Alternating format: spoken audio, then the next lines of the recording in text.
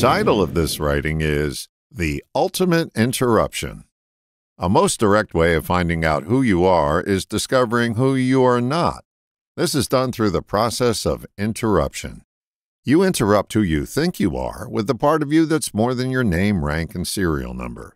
I wrote a whole book on the magic of interruption, and you can download it for free at my website, grasshoppernotes.com. But after writing the book, I discovered the ultimate interruption. It's an elegantly simple action you can take any time of the day or night. It involves using a label that's been attached to you the longest: your name. We're known as our name. We call ourselves by it, and so do others. For most of us, our name has been with us since birth. It's a long-standing label that we identify as us, but we're more than our name. To find out who we truly are, it's important to interrupt who we think we are with the process of observation. We do this by observing the actions we take or the thoughts we think and attaching our name to those actions and thoughts. Allow me to explain. Anytime you observe yourself doing or thinking something, use this form of interruption. Say, "Your name's body is doing X," or "Your name's mind is thinking Y."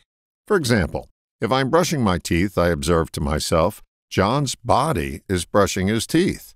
If I catch myself thinking about something, I observe to myself, John's mind is thinking about having to drive a long distance in the rain. This simple practice of observation separates you from your name and the actions or thoughts you've attached to it. You put your focus on what your body or mind is doing or saying in your name.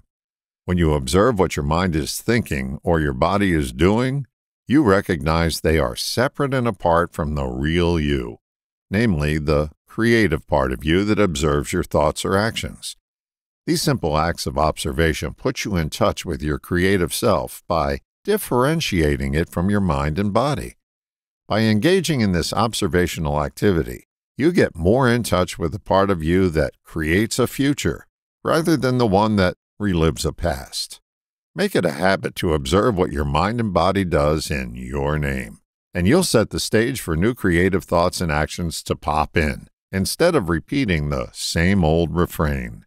To make this more than an interesting theory, put the ultimate interruption into your daily routine and find out you're more than a name. You're a creation machine. All the best, John.